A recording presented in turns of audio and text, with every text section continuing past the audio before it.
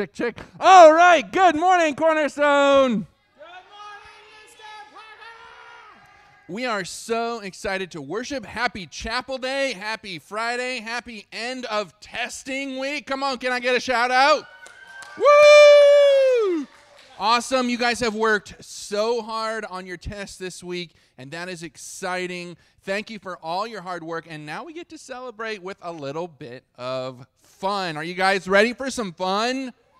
Yes, I'm ready for some fun. Well, to begin our time today, we have a really awesome game that we are going to play. Do you guys like games? I love games. And this game is called The King Says. Do you like my crown? My daughter made it for me last night. Joy made it, yes. All right, in the most amazing game of all time, King Says, I am the king. And whatever I say as the king, you have to do. Okay, now, here's where things get tricky. When the king says to do it, you have to do it right away. But things get a little tricky when I take off my hat or my crown, because I'm still going to say, King says. And if you do what the king says when he's not wearing his crown, whoop, you're out. Okay? So I'm just saying, you got to pay attention. Now, I do have some prizes for some winners. If we got a winner, if we don't have a winner, I'll give them to each of your teachers and whoever, I don't know, you can decide, teachers, whoever you want to give it to later on in the day. How about the teachers get it? Yeah, I like that. All right, you guys ready here? Are you guys ready online? Let's play some King Says. Stand up. All right. Ready? The king says, pat your head and rub your tummy. The king says, pat your head and rub your tummy. The king says, stop. The king says, crawl on the floor like a little baby. Crawl on the floor like a little baby. The king says, crawl on the floor like a little baby. The king says, crawl on the floor like a little baby. The king says, pretend to climb a ladder. The king says, pretend to climb a ladder. The king says, be a pair of scissors. Be a pair of scissors. Be a pair of scissors. The king says, walk on your knees. The king says, walk on your knees. Oh, got some people out. If you walked on your knees, you are out. All right. The king says, smell your armpit. The king says, smell your armpit. Is it fresh? I don't know.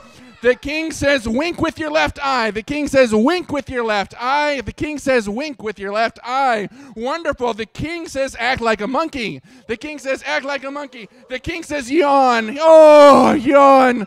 Oh, if you yawned, you're out. Anybody out? Okay. The king says, walk backwards around the room. The king says, walk backwards. Oh, you're out, Kimmy. The king says, walk backwards around the room. The king says, walk backwards around the room. Ooh, no, you're out. Oh, the king says, keep walking backwards around the room, but don't run into anybody. The king says, touch your nose with your tummy. The king says, touch your nose with your tummy. The king says, touch your nose with your tummy. The king says, touch your nose with your tummy. Okay, stop walking backwards. The king says, stop walking backwards. Oh, my goodness. All right. The king says, return back to your spots. The king says, return back to your spots. All right. The king says, smell your feet. The king says, smell your feet. Oh, boy. Oh, wow. If that is rank. The king says, give a big yawn. Ooh. If you gave a big yawn, you're out. Who's left? Who's left? Stand up. The king says, stand up if you're out. All right.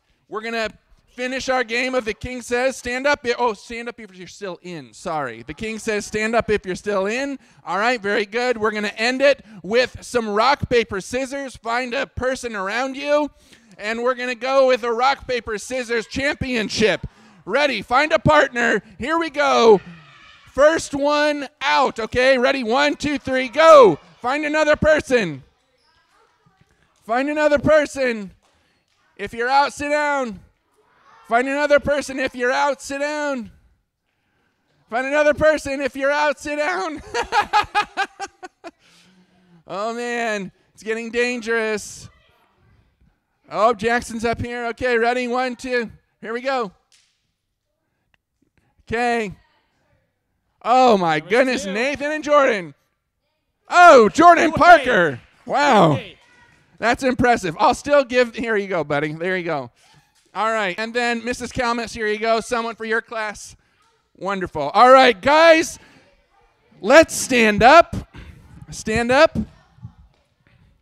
Just to remember to all our classes online, guys, when you come in here to chapel, which you will here before the end of the year, we'll have some fun games. We'll have some prizes for you guys as well. So we're just thankful that we can be together here live in person in chapel and have chapel in our classrooms. It's been a real big blessing to be able to be worshiping together. Well, now is the point in time in our chapel where you guys are going to say your verse. So I would like one person from each class to come up and then lead your verse. Okay, so Berkeley and Cammie, why don't you girls come on up here, okay? Awesome. And they're going to say their verse. And then to our classes online, as soon as they're finished saying their verse, we'll pause, and you guys can say your verse. All right, you guys ready? Okay, what's your verse this week? Philemon 4 and 5. Philemon 4 and 5. I thank my God always when I remember you in my prayers, because I hear of your love and of your faith that you have toward the Lord Jesus and for all the saints. Philemon 4 and 5. Awesome. Praise God, Cornerstone. I love that verse. Let's press, well, you don't have to press pause anymore. Just go ahead and stand up, and you guys can say your verse. All right, Mr. Bell.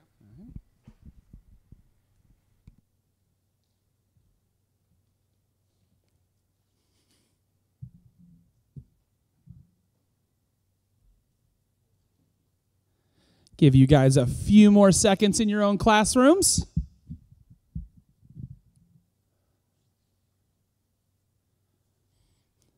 All right. Good morning, 4th grade. How come Mr. Parker's was more energetic? You're like, good morning, Mr. Band. Good morning, 4th grade. That is how I like chapel. And good morning to the rest of you lower school. Let's all, where we are, stand and let's praise our God together this morning. Here we go. Where you go, I'll go. Where you stay, I'll stay. Where you move, I'll move.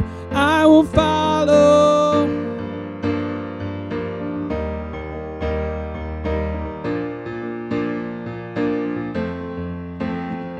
Here we go. All your ways are good. All your ways are sure. I will trust in you alone. Higher than my sight, high above my life. I will trust in you alone. Where you go, I'll go.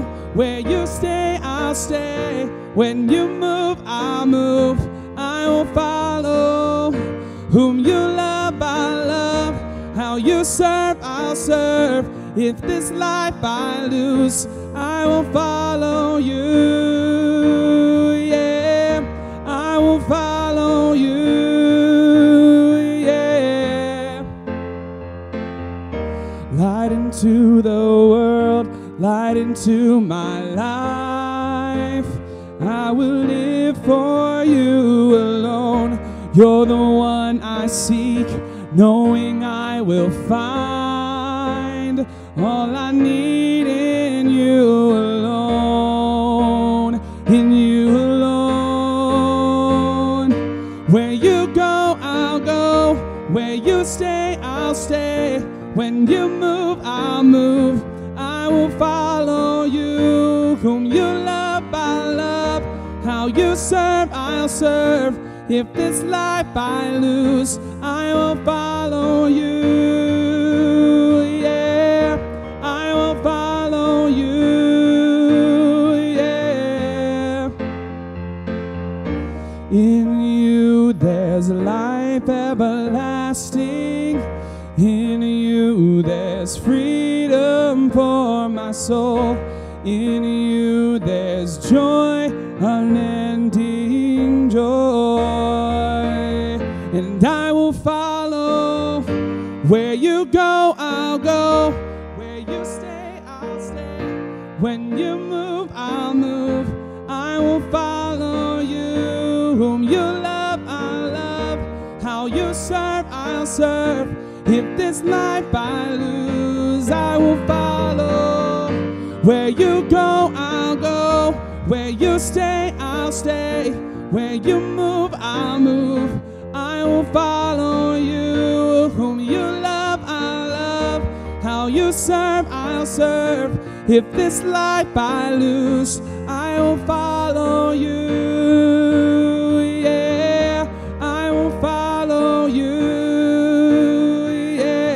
And I will follow you. Yeah, I will follow you.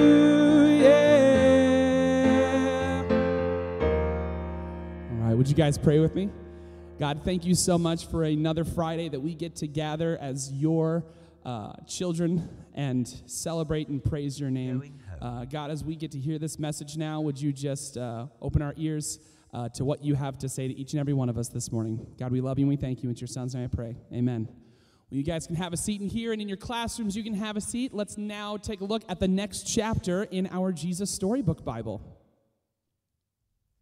Jesus' friends were afraid, so they were hiding in an upstairs room with the door bolted shut. But that didn't stop Jesus. He just walked straight through the wall. "It's a ghost!" Thomas screamed and hid under the table. But it wasn't a ghost. "I'm hungry," Jesus said. "What's for lunch?" Peter gave him a fish. They all hung back and watched him eat it. "This can't be," they were telling themselves. "It's impossible. It's not happening." But it was, right in front of them. Delicious. Jesus wiped his mouth with the back of his hand and grinned. Can a ghost do that? He winked, and then they all laughed. "I'm really here," Jesus said, and he really was. Peter's heart leapt with joy, and he fell into Jesus' arms, hugging and kissing him. The others followed. They felt their hearts would burst from the happiness. The friends ate together and chatted happily, and every now and then they'd just gaze at Jesus and have to touch him to be sure they weren't dreaming. Jesus had a real body, but this body was better. It had come through death and couldn't get sick or be killed again. This body would live forever. Jesus had come back with a brand new body. Not only were sad things coming untrue, the friends realized, they were becoming new again. Was God going to make everything new? Jesus said, "I am the Savior and the rescuer of the world." And they knew, because he couldn't stay dead, because Jesus had come alive again, that somehow everything would be all right. A few days later, as they walked together, Jesus told his friends, "It's time for me to go home to my Father." They all looked worried. And then they remembered what Jesus had told them before he died. "There's a place for you. I'll get it ready," Jesus had said. "You know the way." Thomas had panicked. "I don't know the way to get there." "Yes, you do," Jesus had said. "I am the way and the truth and the life." When at last they reached the top of the highest hill near Jerusalem, Jesus turned to them and said, "Go everywhere and tell everyone the happy news. Tell them I love them so much that I died for them. It's the truth that overcomes the terrible lie. God loves his children. Yes, he really does." Suddenly, the whole sky was filled with a dazzling light. Now everyone can come home to God, Jesus said. Death is not the end of you. You can live forever with your Father in heaven, because I have rescued the whole world. And something amazing happened. Jesus rose up into the bright air, higher and higher. They shaded their eyes and watched him go until a cloud hid Jesus so they couldn't see him anymore. They stood looking up into the sky like that for a long time. Suddenly, 2 shining men appeared. "What are you doing?" they asked. "Jesus has gone up to heaven, but one day he will come back in the same way you saw him leave, from heaven and from the sky." Jesus' friends went back to Jerusalem with a strange gladness inside their hearts and with something Jesus said that stuck in their minds. "Even though you won't be able to see me anymore, I will never leave you. No, not ever. I will be with you, yes, always and forever." How can Jesus be with us and leave us at the same time, they wondered. They didn't understand. No, but soon they would. Wow. Jesus is alive. Amen? Amen. He is alive. And last week we talked all about the resurrection of Jesus Christ and how that one event changed the entire world.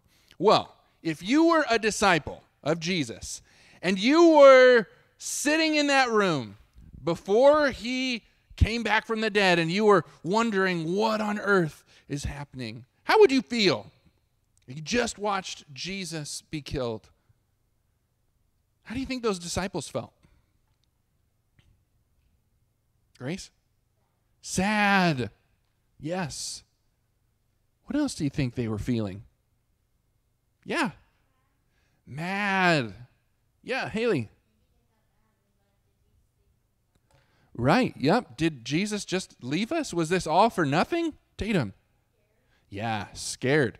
As we saw in our video today, they were locked in a room. They were afraid for their lives. But then, all of a sudden, Jesus comes into the room. How amazing would that have been? Well, in that moment, I think there was one disciple who was maybe feeling a little extra sad, a little extra mad, and a little extra frustrated. Do you think, I wonder if you guys know which disciple I'm thinking about. Yep. Peter. That's exactly right. What do we know about the life of Peter that happened the night before Jesus went to the cross? Hold on. That's right. Jesus is having a meal with the disciples, and he's telling them, guys, this is it. Tomorrow, I am going to die. And Peter's like, no way, Jesus, you're not going to die. And he said, yes, I'm going to die. And actually, all of you guys, all my disciples, you're going to turn away and abandon me. And Peter's like, no way, Jesus. Even if I have to die, I will never leave you. And Jesus says, actually, Peter, you're going to deny me 3 times before the rooster crows. He's like, never, Jesus. That will never happen. Well, we know what happens because we can read about this in Matthew chapter 26. And in that chapter, we see what happens to Peter. Jesus is arrested in the garden. He's taken to Caiaphas' house, and he's put on trial. Now, here's what Scripture tells us. It tells us that while Jesus is in Caiaphas' house, in the middle of a night, in an illegal trial, there were a whole bunch of people who were gathering outside in a courtyard. Peter was one of those people. And do you remember what happened? All of the people are gathering around. They're talking about, oh, Jesus, he's in Caiaphas' house. He's on trial. What's going to happen? And Peter's there, and he's warming his hands by the fire. And some people come up to him. Hey, aren't you one of Jesus' disciples? No way. And a little girl comes up. She says, yes, I recognize you from your accent. No, I don't know him. And then the third time, someone comes up to him and says, yes, you're a man from Galilee. You're with Jesus. And Peter's finally like, no, I don't know him. And as soon as he said that, what did he hear?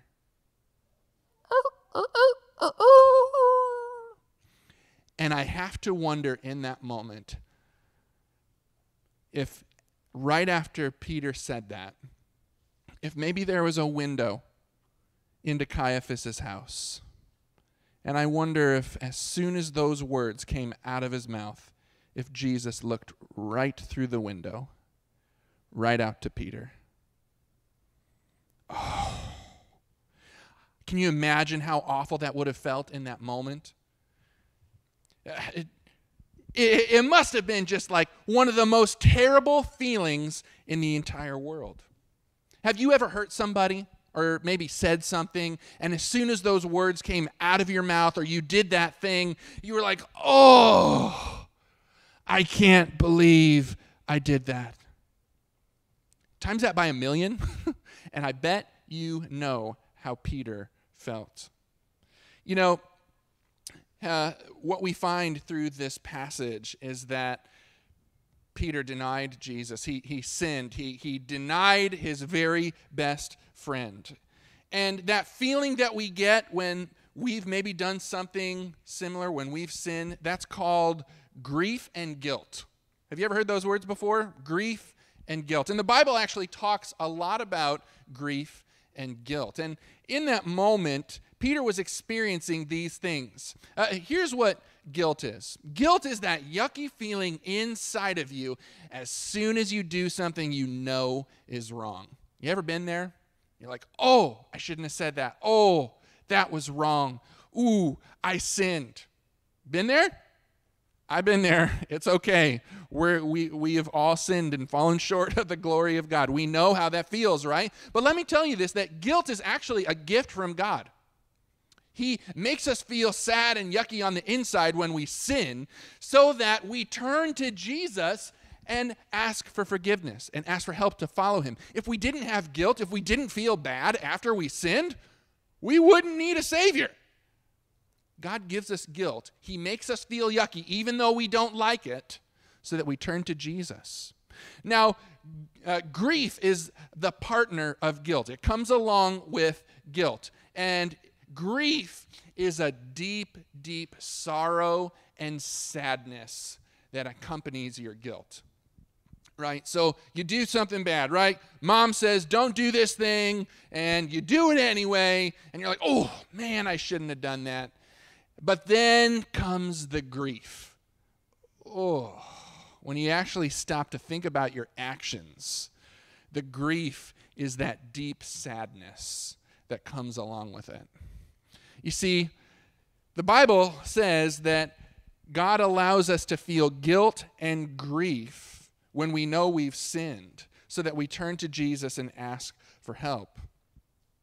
Godly grief is something that the Bible says is a good thing. But then there's another kind of grief called worldly grief, and I want to tell you about those two things. There's a good kind of sadness that comes along with our guilt after we've sinned, and that's called godly grief. Godly grief knows that my sin is hurting God, and it's hurting me, and it may have even hurt someone else. That's godly grief. Because what happens after you sin is you say, oh, Lord, I am a sinner. My sin hurts you. It hurts me. And I've even hurt someone else maybe. Will you please forgive me? You see, godly grief puts you or leads you to a place where you're like, Jesus, I need your forgiveness. Please forgive me. Help me follow you, Jesus. Now, godly grief is always followed up by two things, okay? It's followed up by, number one, confession. You guys know what confession is, right? When we pray, we confess, and that word confession just means to say what God already knows. You know, sometimes we think when we sin that we won't get found out, but guess what? God already knows. He already knows. He sees everything. And so when we confess our sin, we're saying, something that God already knows. So it's like, oh, Lord, you saw what I did. I am so sorry. But then the second part is forgiveness. Will you please forgive me? Where we ask for forgiveness of our sin. And then the action step with godly grief is, okay, I'm not going to go back there. I'm not going to disobey mom and dad anymore. God, please help me walk in your strength and live for Jesus. That's godly grief. Now, the bad kind of grief is called worldly grief.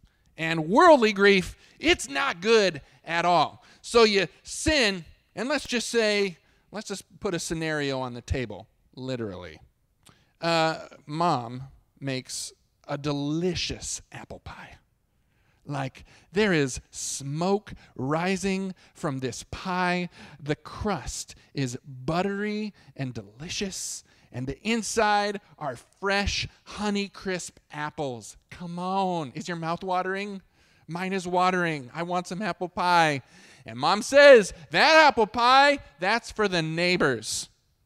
And you're like, oh, man, it smells so good. And so then you look around. Mom's not here. I can take a little piece. No one's going to notice. And as you maybe take a spoonful and you're putting it in your mouth, Mom bursts in the door. What are you doing? Ugh. Now, godly grief would look at this scenario and say, Mom, you're right. I'm so sorry. Please forgive me. And Mom would say, you need to go talk to Jesus. Right? And then you go and you talk to Jesus and you're like, Jesus, please forgive me of my sin. I'm so sorry. Please help me obey you. That's godly grief. But if you have worldly grief, Mom bursts in. She says, what are you doing? And you're like, I'm eating the apple pie. She's like, you need to go talk to Jesus. And instead you go up to your room and you play video games. You don't ask for forgiveness, and actually deep down inside, you don't think what you did was wrong. You ever been there? I've been there. You see, worldly grief looks at your sin, and instead of being sorry for hurting God, you're just sorry you got caught. You see, God wants us to walk and have godly grief because of what Jesus did on the cross. You see, that night in the courtyard, Jesus and Peter were both on trial. Did you ever think about that? Jesus is on trial, but so is Peter. Jesus had told Peter that you're going to sin, you're going to turn away from me, you're going to deny me 3 times. And Peter's like, yeah, right, I'm not going to do that. But then the rooster crows and boom, like a 3 million pound weight hits his heart and sinks him to the ground. Now, the worst part about this scenario and the worst part about this event for Peter was as soon as this is done, I can't imagine, he must have cried, just ran off and cried. And then the worst part of that is he actually had to watch his Savior be killed on a cross. You see, when we sin, we have an opportunity to make things right with God and make things right with whoever that we've hurt. But Peter didn't have that opportunity. Can you imagine how much worse that would have been to know that you denied Jesus, you walked away, you abandoned him, and then he died and you couldn't tell him you were sorry? Well, that was the scenario for Peter. As awful as that must have felt, it led Peter to a place where he was able to get face to face with Jesus when he rose from the dead. Now, in John chapter 21, we see what happens. The disciples, they haven't seen Jesus. They're in a boat. And you got to know, like, if you've ever walked around with unconfessed sin in your heart, that just feels yucky. You know you did something wrong, you haven't made it right, and you know you need to. Ugh. Anybody been there? I've been there. So here they are in a boat, fishing, and then all of a sudden, Peter! What? Is that Jesus? It was Jesus. Jesus was alive. He'd risen from the dead, and he's called out to the disciples while they're fishing. If you are Peter, this is your chance. Boom, and that's exactly what we see.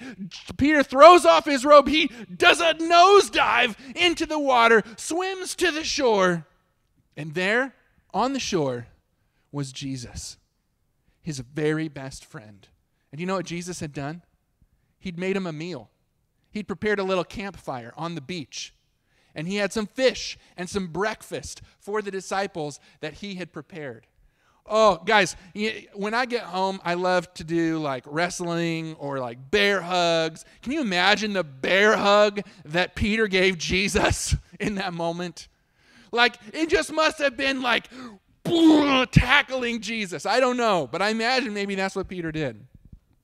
Well, as they're sitting around and they're having the campfire and they're eating, they're like, tell us, how did all this happen? And Jesus explained to them. You know, there's a moment in the conversation where things get quiet. And Jesus turns to Peter and he says, Peter, do you love me? Peter's like, yeah, Lord, you know I love you. And he's like, Peter, do you love me? Yeah, Jesus, I love you. Peter, do you love me? Absolutely, Lord, I love you. Do you see what Jesus was doing there? How many times did Peter deny Jesus? 3 times. How many times did Jesus ask Peter if he loved him? 3 times. Do you know what he was doing? He was restoring Peter. He knew how bad he felt on the inside. He knew that weight of sin because he had carried it himself. But he had risen from the dead so that he could restore Peter. You see, what Jesus accomplished in his life, death, and resurrection was what we need in those moments of our weakness when we turn away from God and we do our own thing. That's why Jesus lived and died and rose again in our place. We're for moments like that. Because here's the reality. Jesus designed you to be close to him. Let's say that out loud together. Even if you're in your classroom, Jesus wants me to be close to him. Ready? 1, 2, 3. Jesus wants me to be close to him. Amen. He designed you to live in a super close relationship with him. But when there's sin in that relationship, it kind of distances you. Right? Think about maybe when you've hurt somebody, how close to them do you feel in that moment? Super close? No.